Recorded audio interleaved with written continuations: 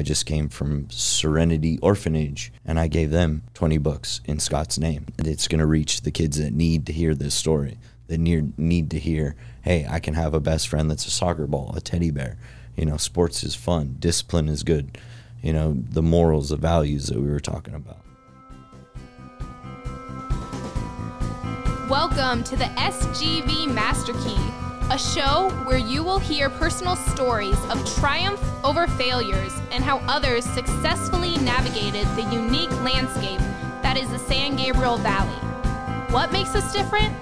Well, just like you, we have chosen the San Gabriel Valley for our home or businesses or both. We believe it is the people and small businesses that make this community great, and we love to share their stories with you. We always encourage your questions and feedback, and you can find all of our contact information at sgvmasterkey.com. Here are the hosts for the show, Russell Mono and Scott Warmoth. All right, SGVers, welcome back to another episode of the SGV Master Key podcast. Thank you for tuning in. If you're a regular listener of the show, if you're new here, we bring you an in-depth look at the people who make up the San Gabriel Valley. And like we announced before, we've now partnered with SGV Now, your source for news, information, resource discounts in the San Gabriel Valley. You can find them at sgvnow.com and at Instagram at sgv.now. Well, thanks for tuning in. And today's show, we have a second now for the show. One was only Glenn. Glenn was the only one of our guests to return, right? And now we have a second guest returning to the show. And this is a guest that Scott knows. Yeah, and he's returning because of something new that has occurred. Our previous returning guest, Glenn, is just a continual series of exciting escapades. I'm sure Paul, our guest today, has those as well, but he's here really for a very special and really a very heartfelt, to me, reason. And that's a book he's written, and it's a book for children, and it's a book that I found to be quite sentimental, and let's get into it. Yeah, so welcome back to the show, coach and now author, Paul LeDoux. Welcome to the show. Thanks for having me again. Yeah. So, like we said in the intro, you were on the show before, and now you're back, and you've written a book. What is the name of the book, and what is the inspiration behind this? The name of the book is The Magical Soccer Ball, and the inspiration is there's many different inspiring factors. I've been coaching for 16 years in Pasadena, and it just hit me like, where are these kids that I taught when they were 4 years old that are now 20 years old? I wonder if they still think about me and, you know, remember my jokes and whatnot. And I was like, it would be cool just to have a little story down, kind of like legacy, morals, values written down, something that I care about, and put it down on paper, put it down in a story form, and share it with the world. Had you always had this idea that you wanted to write a children's book? No. I mean, yeah, no.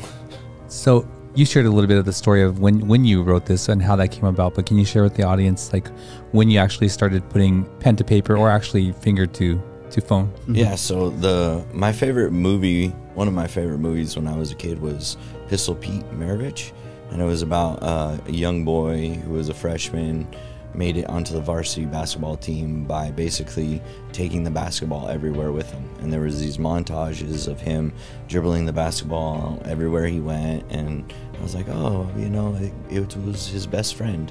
Being an only child, you know, I didn't have many friends growing up, and it just hit me 4 o'clock in the morning, woke up in bed just like with this idea, and rolled over, grabbed my phone, and just wrote beginning, middle, and end of this story on my phone in the notes, and then just kind of put it away for a little bit of time. And then during the pandemic, I had some extra time and started researching how does one go about publishing a book. My mom's friend had done her doctorate in literature and had to self-publish a children's book for her thesis, so I called her and said, hey, I'm thinking about going down this route. You know, what are some suggestions or pitfalls you would be mindful of me falling in? And she kind of said, you know, self-publishing is the way to go.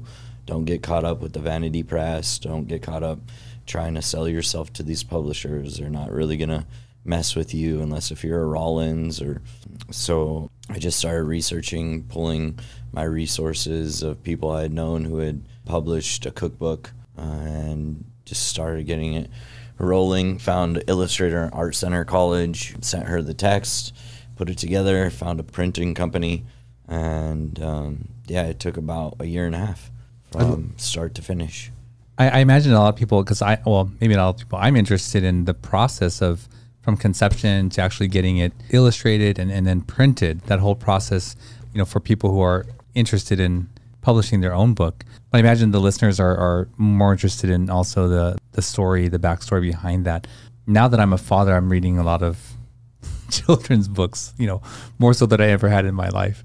The common theme that I see in them is teaching morals, or there's like a moral to the story, right? But that's sort of, you wanted to cement your morals and your stories in this book. Is that what I got from? Yeah, not all of them. Just basically the moral that I was going for is, everybody has magic inside of them, passion, drive, whatever you want to call it. And it's about finding that passion and letting it flourish. And so the character in the book is, falls in love with this ball, becomes his best friend, takes it everywhere, showers with it, eats with it, sleeps with it. It becomes his crutch, and he believes that the ball is magical, and that's what makes him such a good soccer player. And inevitably a coach comes in and says, it's not the ball that's magical, it's you and your discipline, sacrifice, hard work that makes that magic. It's not the ball. So that's the moral of the story. Is that something you as a coach find that you have to teach?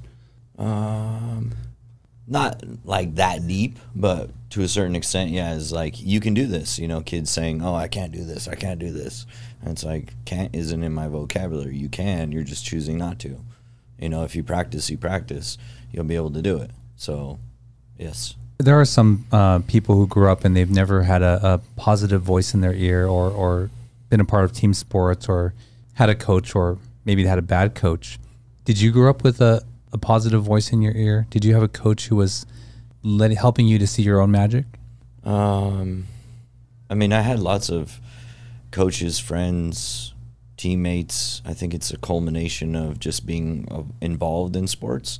I had one coach, two coaches, I remember some certain things that they did, but they just instilled that love for soccer in me.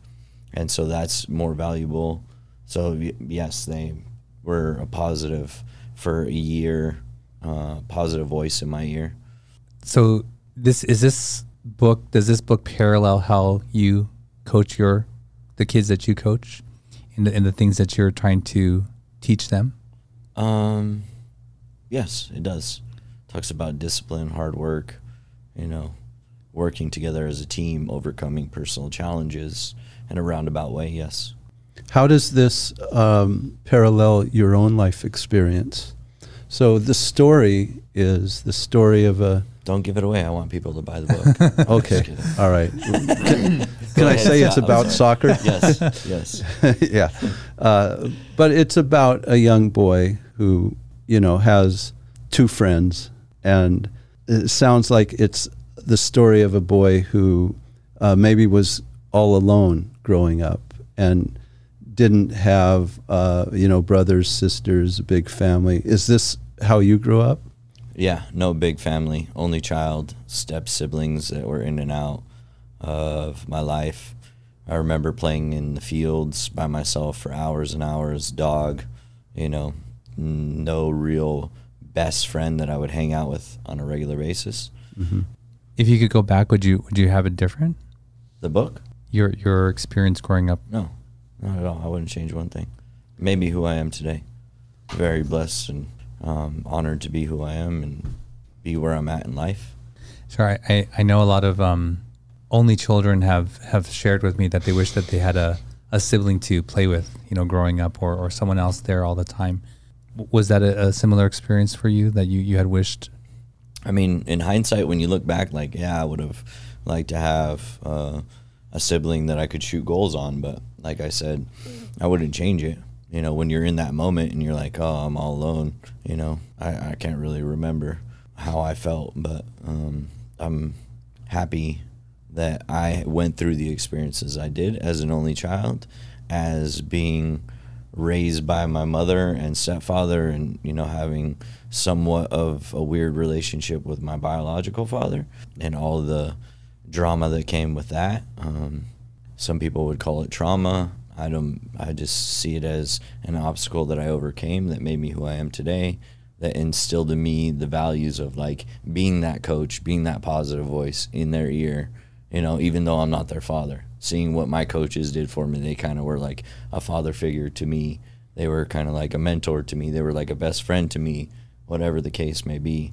So picking and choosing those relationships and seeing how they've benefited who I am today and where I'm at today and what I'm doing with my life. Hence the children's book, Believing in Yourself, get involved in sports, find your inner magic, find your peace, find your happiness.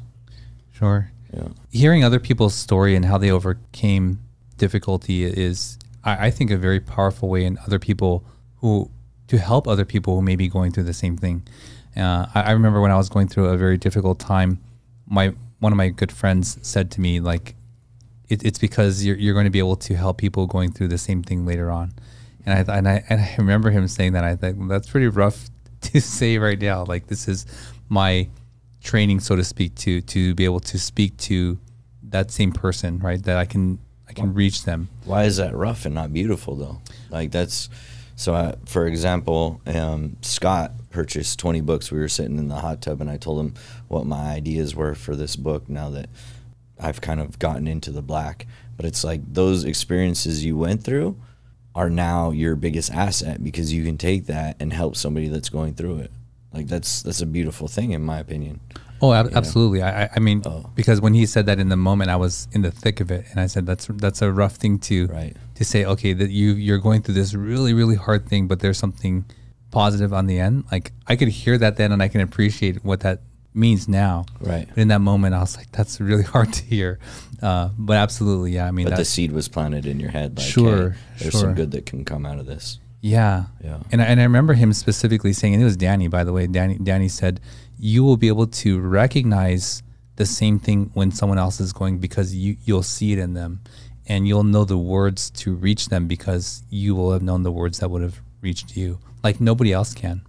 Like nobody can read in a book. Nobody can think, oh, I think this is how that person, this will resonate with them. Mm-hmm. No one can reach them like someone who's actually gone through it. Right. So I don't know if you want to get into that, what you had described as trauma, but how did you overcome that?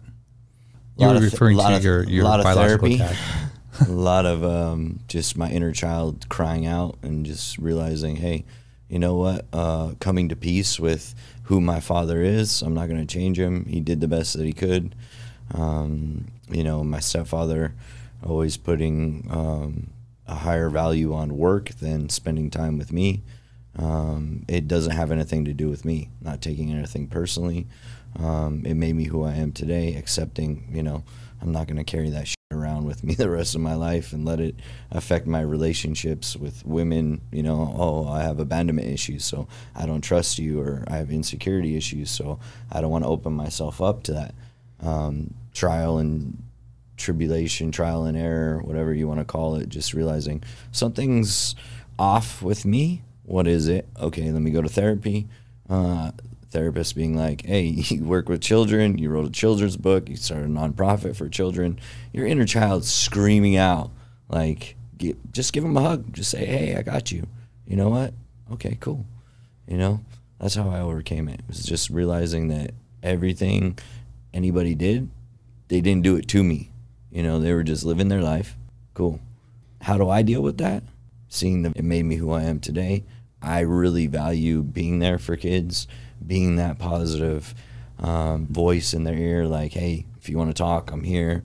Let's go have fun. Let's go play. Let's do something, whatever the case may be, fishing, playing sports, just talk, hide and go seek.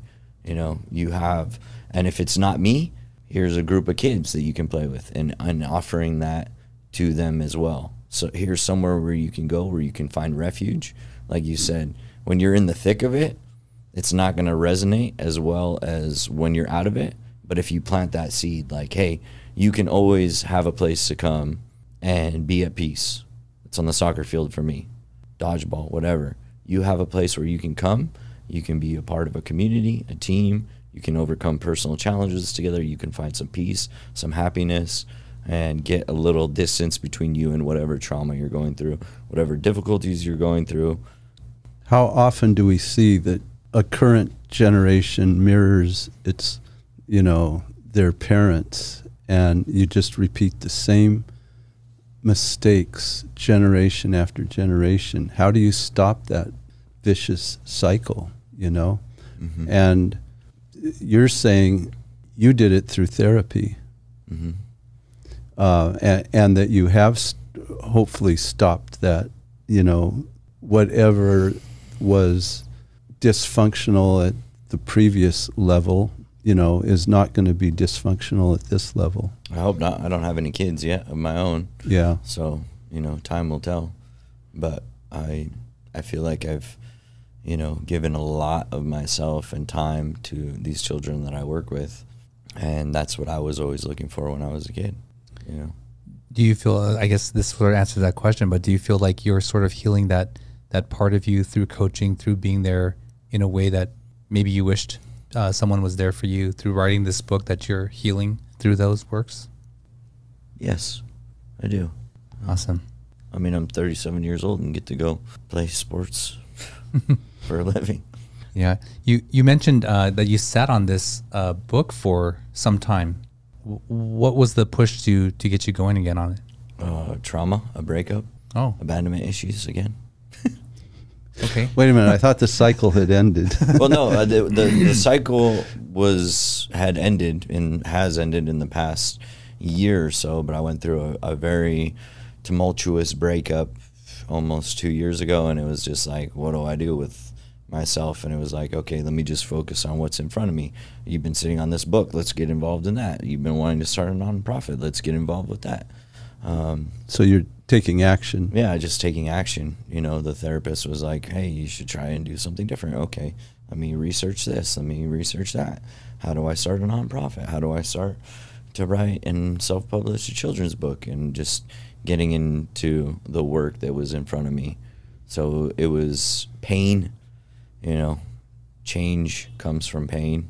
I feel like, that's one of those sayings, when we're sick and tired of being sick and tired, then we do something about it. So it was like this relationship really took me through the ringer, and it was like, okay, I need to change. And now, you had said you woke up at 4 a.m. and you wrote the book. Mm-hmm. So basics, beginning, middle, and end. Okay.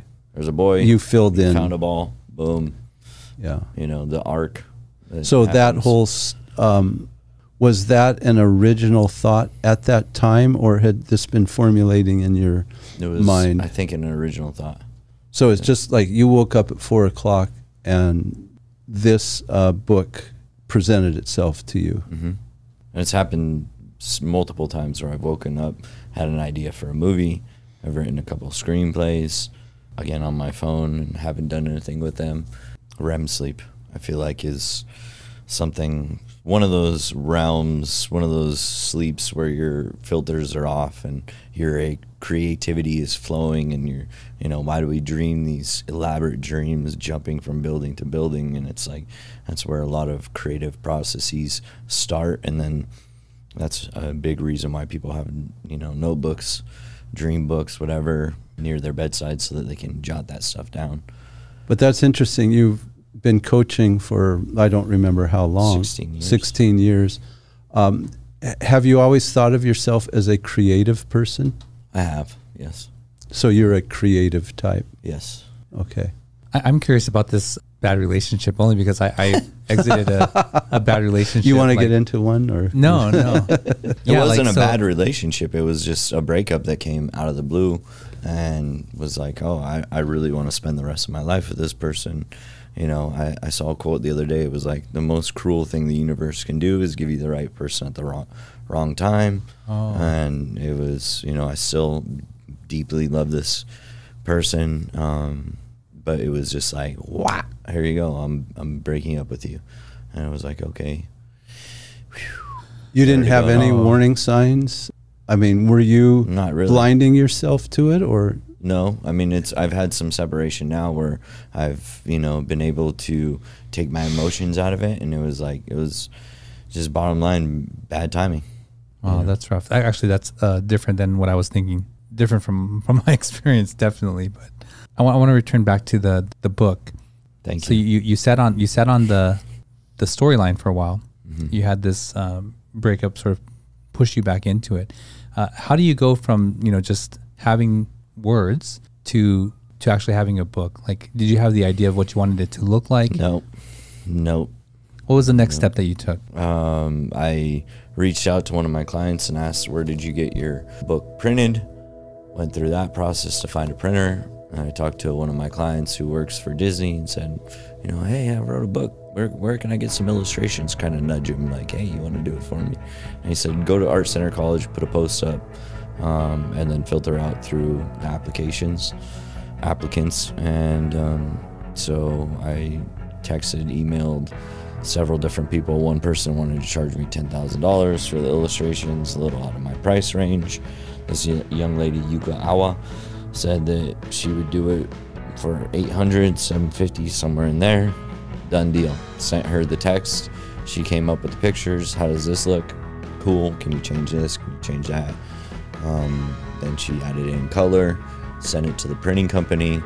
Printing company sent me a prototype, gave it to another one of my clients who's a movie director and said, hey, would you mind just taking a gander at this and giving me your honest opinion? Made some changes, some edits, sent it back to the printing company. And the longest, that took the longest, is just getting it printed. It was printed in the U.S. at this company. I don't really want to share their name because they had a lot of issues. So I sent it to them in November of last year. He said, oh, we'll have it done by January. January comes, nothing. Email them. February, nothing. March, nothing. May I speak to your boss, please? Because, this has been a long time. I understand materials are in short supply, but this is getting ridiculous. It's been 3 months after the date, and I'm trying to plan a book signing. Finally, they get it done, I believe, in April. And they made a mistake. I had ordered 500 copies, but with the edited version, I guess it was 10 pages longer. And so he didn't charge me for the extra 10 pages to keep the price per unit per book the same. He just upped the order from 500 copies to 1,000 copies. So I get a bill and it's twice as much as I was anticipating. I said, what's going on? He said, and then I saw 900 copies. I said, I only wanted 500. What's going on? And he said, it's our mistake. I'm sorry. And I'm like, okay, well, let me buy 500 copies. That's what I've had earmarked to do. And he's like, okay, well, if you want to buy 500 copies, it's going to be more expensive than if you buy 1,000 because you added those 10 pages. So I was like, I felt like I was being blackmailed into this. So I said, okay, just give me the 1,000 copies. So, put it on another credit card or whatever. And since then, I threatened to go to the Better Business Bureau and say, hey, look, this is my experience as a first-time children's book author. It took way longer than you had said. Then you made a mistake. You made me pay for it. I felt like I was being blackmailed. Emailed that to the president. He said, oh, we're going to give you 500 books for free. I said, well, I already paid for them. Oh, we'll give you a refund. They sent me a refund for half. And I emailed the guy again. I said, you said you were going to give me a refund for, 500, not 250. And so still waiting on the rest. Wow. Yeah. And that's just to get the physical copy, right? So from here, it's like, I had a book signing at Little Flower Bakery. Christine Moore is absolutely amazing. She's the owner. I went to her and I said, hey, can I put some books in on consignment? I had been doing research. Where do you sell books? Local bookstore said, hey, we'll take the book, but you need to pay $350 up front and we take 45%. Whoa. Yeah. So, and that's their top tier at $350 a month. You're paying that. We'll pair you up with another children's book author and we'll do a book signing / reading one weekend. But we're not doing that in person right now because of the pandemic. And so I was like, okay, that sounds like a good deal, just to get it out there. But then they never brought back the in person. So it's like, I'm paying you, and I don't even know if I would be making money at that point. So I just opted to just go to people I knew, say, can I put some books in your store? You want to buy some wholesale, whatever. Instead of going the Amazon route, Amazon charges an exuberant amount if it's over $10. They're all about selling quantity, not quality products, in my opinion. So their books is like $1.50 processing fee on every single order, plus 35% is what they take. And I feel like I've sold to the people, my clients, and now what I'm trying to do, and what Scott so graciously did, is through my nonprofit, I just got 501c3 status. I'm going to go to my clients and say, hey, do you want to buy 10 books and have it donated to Shriners Children's Hospital? Do you want to have them donated to, I just came from Serenity Orphanage in West Covina, and I gave them 20 books in Scott's name. You know, then it's going to reach the kids that need to hear this story. They need to hear, hey, I can have a best friend that's a soccer ball, a teddy bear. You know, sports is fun. Discipline is good. You know, the morals, the values that we were talking about. So I might put it on Amazon, but I'm more going down that route of like, let's fund this nonprofit by ordering books and donating them to a good cause and getting this book in the hands of the kids that really need it. The kids that have no hope, that have a lot of trauma. You know, I was just talking to the director at Serenity, and she's like, you know, these are the kids that are swooped up by DTS, or, you know, there's been domestic violence in the home, and the cops come and pull them out, and they're put in the system. They have severe trauma, you know. Children's hospitals, kids that are, you know, in there with illnesses. Boom, here's a little bit of hope. That's a wonderful idea to get your book out there. Is that a common practice, or did you think of that, you know, yourself? I don't know if it's a common practice or not. It's just something that it's hard to say, because it's almost everybody's experience is individual at this level. Yeah, I mean that's a great idea, you know, and getting it directly to the kids who need it in that way. Returning to, I mean, I think that helps a lot with people who may be wanting to publish their own book.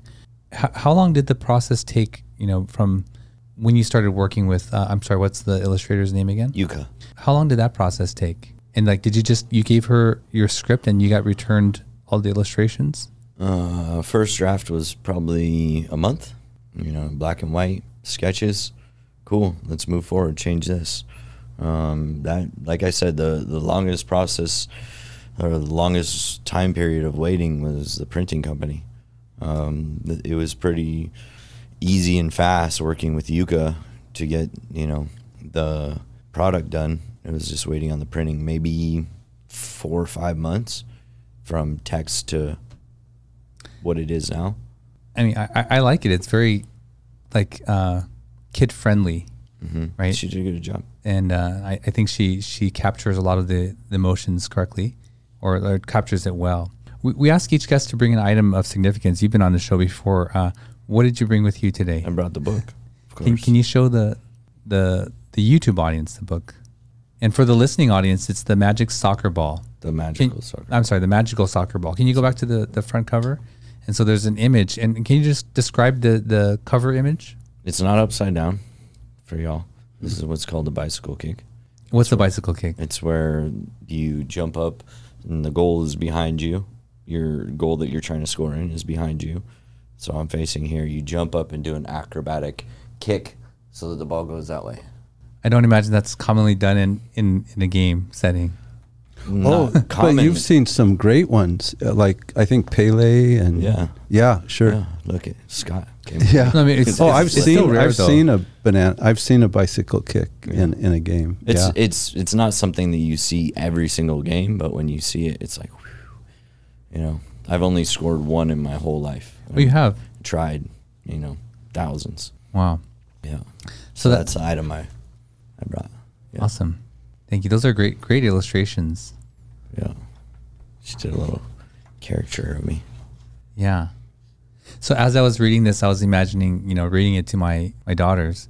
And I can, like what I said to you after reading the book was like, I can imagine my youngest one memorizing the book and then telling it back to me, because she remembers like different parts of a storyline.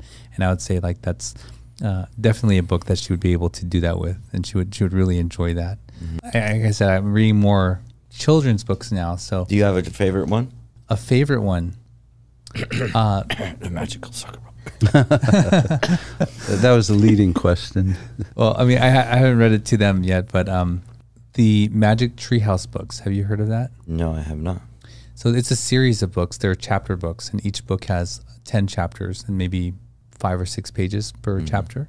And it was the first chapter book series that I read with my older daughter, where the treehouse is magical and takes them to different lands. Sometimes it's ancient Egypt, sometimes it's with dinosaurs, sometimes it's medieval Europe. But yeah, they seem to enjoy that, and it's sort of a transition from picture book to chapter books where there's still pictures in there. But yeah, I enjoy that with them. Isn't it interesting how I don't know if you read children's books and you get a lesson out of it as an adult, but there's a lot of books, movies, like I'll go see children's movies and it's like there's messages in there for adults if you're willing and open to hear those messages. Absolutely. And it's the same thing with this. Like I gave it to one of my buddies that I play soccer with. He has a kid and he read it and he was like, "Oh, I love this." It was I got something out of it. Yeah, absolutely. I mean, I think with the children's movies as well, what I get from the books is that children have so much wonder. They're so interested in the world and things that are going on at a level that sort of just gets dulled as an adult, maybe even in your teens, that you just sort of lose this way of viewing the world. Not that things are new, but that things a sense of awe and enjoyment and taking pleasure in little things, like seeing a bug crawl across the table and just being, whoa, what's that? Yeah, absolutely. And I think great children's books, they're obviously written by adults, but they sort of are able to put themselves back into that mode of being a child themselves. That's right. Just like I said, it's a lot of these guys that went through therapy or need therapy, and it's their inner child crying out saying, "Hey, let me out. I got some trauma. I'm here. Hello." Is just getting in touch with that. I firmly believe we all have an inner child in us, and when we let them out, we're enjoying life, and we can get back to that sense of awe and wonderment and enjoyment. But like you said, we push it down and we dull it because it's like, oh, I have to go do this podcast with Russell and Scott and go look professional. And, it's like, well, have you ever seen, like, perfect example? You have a lady trying to cross the street, she runs across and she's smiling just from running, it's like, wow. Or you see somebody dancing, getting just free, getting back to that kid. It's like, in my opinion, is when we're the most happy, is when we're playing. Why do we have gyms? Why do we have adult sports leagues? Is because we want to play. We want to play.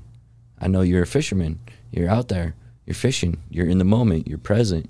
You're at peace, right? Absolutely. Otherwise, I don't think you'd be fishing.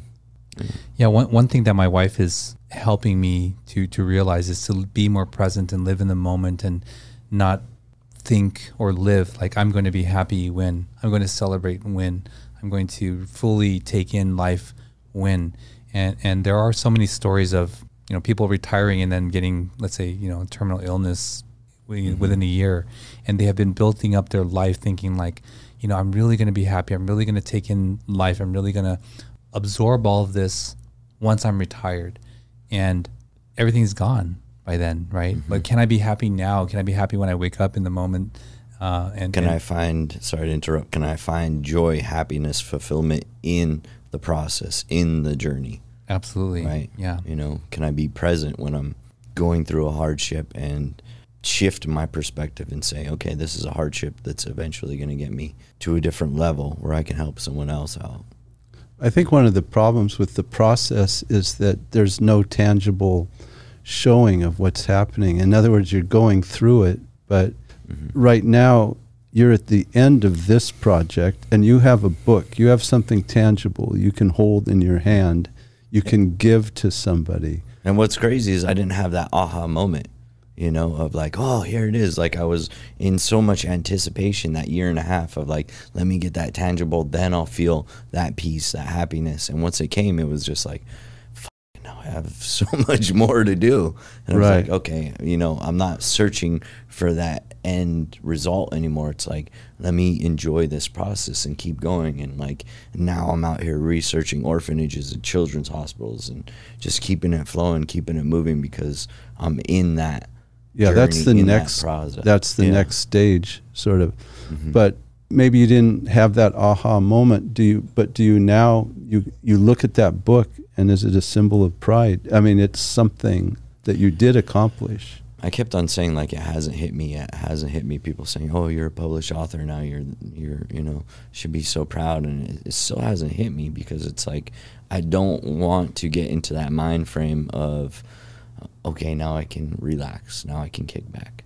You know, I got to keep working. Yeah, I see it, and you know, I get a little sense of pride, but that's a dangerous, sticky area for me, is to be like, wow, you know, it's. Why can't you have that sense of wonder that a child has and pick up that book as if for the first time and just like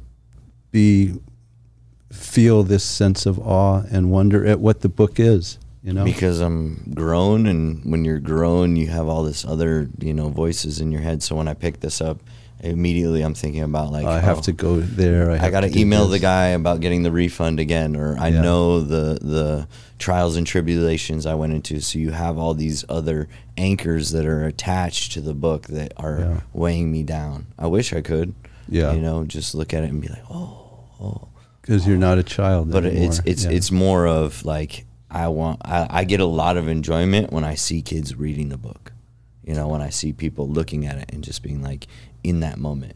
That's when I have that like, oh, okay, yeah. That's what I was going to ask you. Like, I love to cook, but if I break that down, what I love is to share this experience or see the experience shared with someone else, right? And so sometimes it's enough if they give me feedback later on, but the best part of it is if I can serve it to them, and I can watch on their face and their body language how they're experiencing the meal that I prepared for them, and that gives me like so much joy. I really love that. Yeah. So have you been present like at a reading for a group of kids, or have you heard your book read out loud to a child? Yeah, when I delivered some books to a family, the boy read it, and it was really cool to see, you know, his two siblings and mom actually got a little teary-eyed. So I have seen that, and that's one of the things I would like to do as well, is do some readings at children's hospitals. Maybe not me personally, but have someone come in and read it so that I can really take it in and embrace what's going on, you know, see that wonderment. At the book signing, there was a little kid, and his mom was reading the book to him, and I got to enjoy that for a little bit of time. But I personally haven't read it to anybody. You know? Well, I guess that's you can experience the same thing as just to see their reaction to your story. Yeah. Wow, that's really special. Yeah, I'd like to get into what your plans are in the future for this book, other than collecting your full refund, and then the other books that you are planning in the future. But let's take a quick break, and we'll be right back to thank our sponsor, Warmouth Law. At Warmouth Law, they believe that just because you speak a foreign language, come from a different culture, or simply don't know how to navigate the legal system, that should not prevent you from compensation from injury or receiving benefits. They've been helping SGVers like you for over 38 years. Visit law888.com or call them today at 626-784-7017 and tell them you heard about them on this podcast. All right, we're back with Paul. So Paul, before the break, we were talking about what's in store, what plans you have in store for this book, and what are the ideas that you have in store for future books? So what I have planned for this book is hopefully, waking up again early in the morning by meditation. I would love to see this become a screenplay. Love to see this on the big screen. So trying to maneuver and check out avenues of how I get it into the right hands.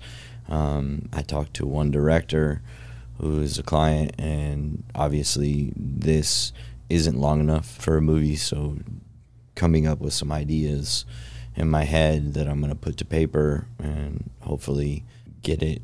When the World Cup is going to be in the United States in 4 years. And I think it would be a great time to roll out a soccer movie for kids about believing in yourself. There's definitely the popularity in soccer these days, especially with the women kicking butt and taking names. Like I said, sell a bunch to people, 100% tax deductible through the nonprofit, and donate them to children's hospitals. And then obviously this is a soccer book, so I have in my phone a baseball book with some morals and values and stories about two brothers, pitcher and catcher, and what they go through. So I already have Yuka, my illustrator, on board to do a series. Now that I've gone through the process, I can maneuver it a lot better. Just need that funding. It's not cheap to self-publish your own book. Potentially reach out to some publishing companies and say, hey, look, I have a finished product. I've sold X amount of books on my own. Maybe we can collaborate on the next book. If not, I'll do it on my own. Baseball one. I have the storyline for a football one where with an autistic kid and his relationship with football and coming up with these great plays. And then I would like to do one that's strictly a female character hero. So, just got ideas. Wow, that's great. Those would be, 3 great follow-ups to this. Mm-hmm. Yeah, right. Yeah, well, I look forward to seeing those in the future. Yeah. I definitely will wanted to read this to my daughters. Well, Paul, now you have the, I would say, I don't know if it's a difficult task, but it was difficult for me to come up with my own 3 favorite things in the SGV, but now you have to come up with a new 3 since you're a returning guest. So let's get into that.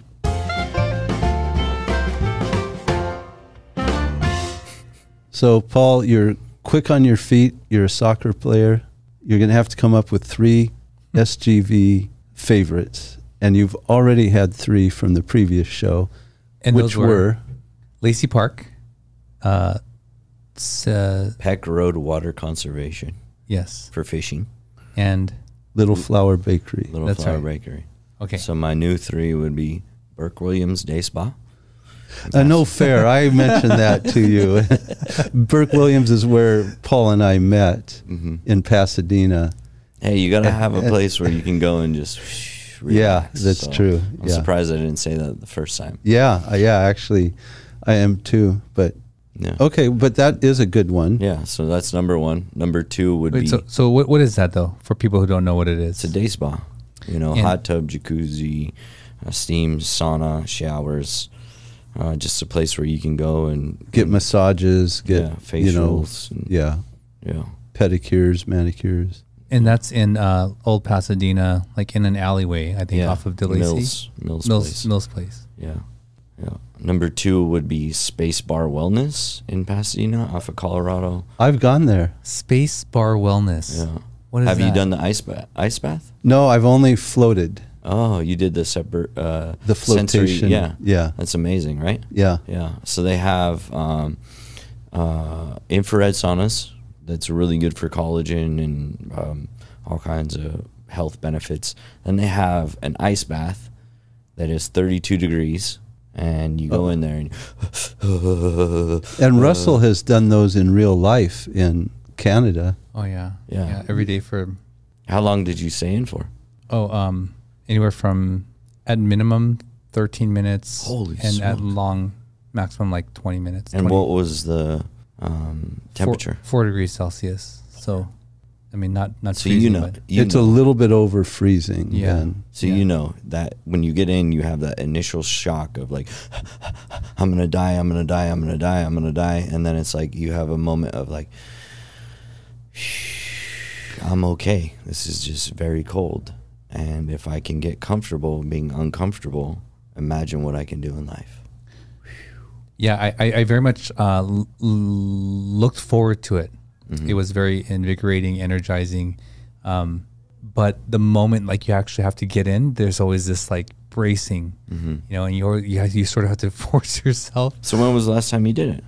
Probably a couple of weeks ago. I mean, here I don't have the advantage of a Canadian winter, so we would just alternate freezing different buckets, and so this huge, you know, chunk of ice would go in the tub, and so we would do it at home, my wife and I, and we had a pool thermometer so we can check the temperature. Wow. I believe, you know, to receive the effects on the brown fat, it only needs to be 42 degrees. It doesn't need to be as cold, but I like it to be colder. And if you've never done it before, like your where you have a lot of inflammation hurts the most. So like if you have a lot in your feet or your shins and your hands, it's pretty painful until you sort of acclimate to it. But how long, when you go to Space Wellness Bar, how long do you do the ice bath? 3 minutes. Yeah, and it's freezing 32 degrees. It's cold. Well, excuse my language. We do it to the giving Victoria a whole bunch of work to do. Edit out all I don't. Do we edit out swear words anymore? I mean, I think we beep. We beep them. Yeah. Okay. I sound like the Roadrunner. Beep, beep, beep, beep, beep, beep, beep. So they have a ice bath, and then they have an infrared sauna right next to it. So it's like go back and forth. They have a full smoothie bar, acai bowls. They're really into functional mushrooms, lion's mane, turkey tail for health benefits. They have kava, which is a Polynesian root that you can drink. It's similar to, or not similar to, but has, you know, benefits if you don't drink alcohol. It gives you kind of like a euphoric sense.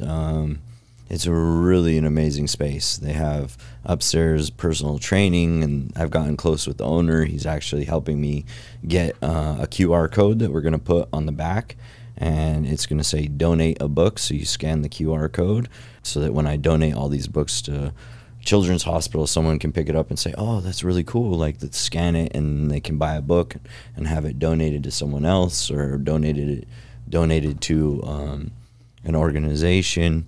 And then I can keep track of people that have done that as well, and then send them a thank you and send them, you know, ideas for future books or ideas that I have. So he's like me, a little hustler, entrepreneur, just what can I do? Is he there at the site usually? He is. He's usually there. He just opened up another gym in Monrovia called Entity Gym. He's really into health and wellness, and so he's always on the go, new ideas. So Space Bar Wellness would be number 2. Where's that located? Space Bar Wellness, Colorado Boulevard, 2 doors down from Earth Cafe, Madison and Colorado. Okay. In between Madison and El Molino on the south end. I don't know the exact address. I apologize. That's okay. I think I know. I get an idea of where that is. Yeah. And a third. Norton Simon. Wow, that is funny. Norton Simon. Yeah. Yeah. Well, it's a great place. What's funny is that our guest just before you today also named Norton Simon. Okay, I'm going to take that back. And that was the first time that it had been. Today, 2 times. The Huntington Library. Okay. Is my alternate. Yeah. Huntington Library. Well, that's one that you certainly can't go wrong with. Yeah. Yeah. Well, thank you for coming on the show and for sharing this book with us and our listening audience. If someone wants to get a copy for themselves, or they want to donate it, or how can they go about getting this? Email me, PABLITOLEDOUX@yahoo.com. You can call me, 626-376-0684.